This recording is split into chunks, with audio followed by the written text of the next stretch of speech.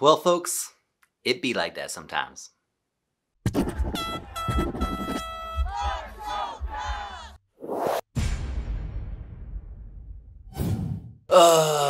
The Caps lose 4-1 against the... Oh, I almost said the Pittsburgh Penguins. Caps lose 4-1 against the New York Rangers. Why did that feel like losing to the Pittsburgh Penguins? I don't know. And before we go any further with this video, the first thing that has to be said is, Caps fans, forget about this game. Leave it behind. Don't even think about it. The only reason I have to think about it right now is because I have to make this video, but outside of that, just drop it. Don't even, just pretend it didn't happen. This game was an anomaly. This was not our Caps team out on that ice tonight. They did not even play close to the somewhat type of hockey that we know they should be playing and that they have established for themselves that they should be playing. I think the NBC Sports Washington broadcast put it perfectly.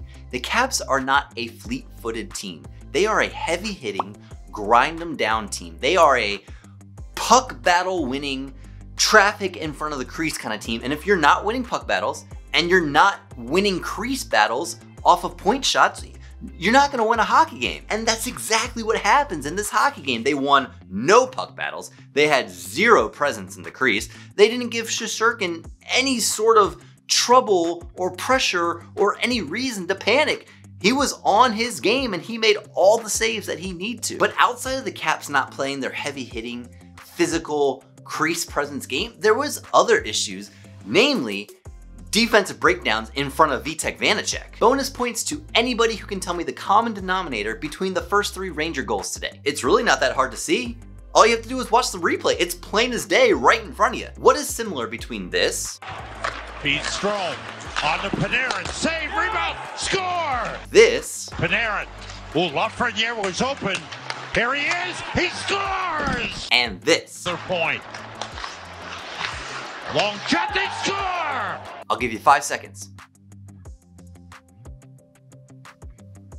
Time's up. Did you get it? There is a Rangers player all alone in the crease on every single one of these goals. That cannot happen. That is a defensive breakdown right there. That is somebody missing their assignment or getting caught up high in the zone and not being able to get back and cover their man. First goal, hard point shot by Panarin. Kreider is all alone in front of the net.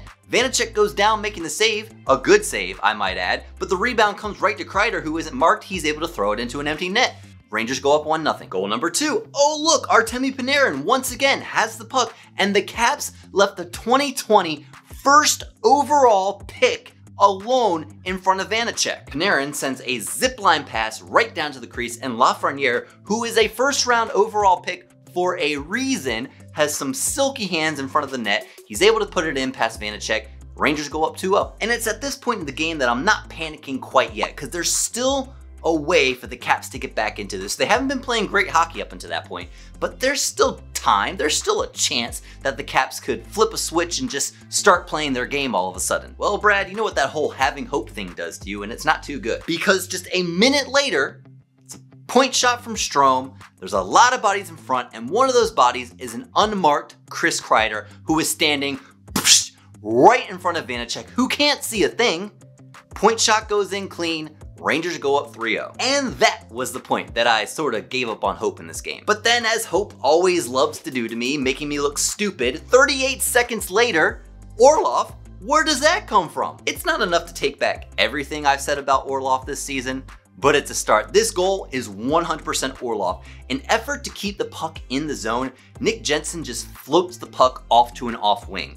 And Orlov is like a hound dog just hunting after it. He gets to the half board first and he wins a puck battle, and this is the pivotal point of the goal. He wins that puck battle, and that's about the only puck battle that was won for the Caps this game. Just moving his feet and grinding away, he wins the puck, he walks it in, and he takes a sweet shot from the right side of Shesterkin. He beats him 7-hole, far side, and the Caps get on the board. It's 3-1. And then all of a sudden, the light turned on for the Caps. The last 2 minutes of the second period, the Caps were like, oh hey, we know how to play hockey. And I'm getting excited again because there it is. There was the light bulb that we've been waiting to turn on this entire game. The Caps are gonna come out swinging in the third period and they're gonna tie it up and it's gonna be a close game. Oh, the only problem is somebody forgot to tell the Caps that. The Caps have a dud of a third period, and then because of Peter Laviolette's extremely liberal goalie management, I don't think I'm ever going to understand what goes through PL's brain when he decides to pull a goalie. Anyway, because of his goalie management, it becomes 4-1 on a power play for the Caps.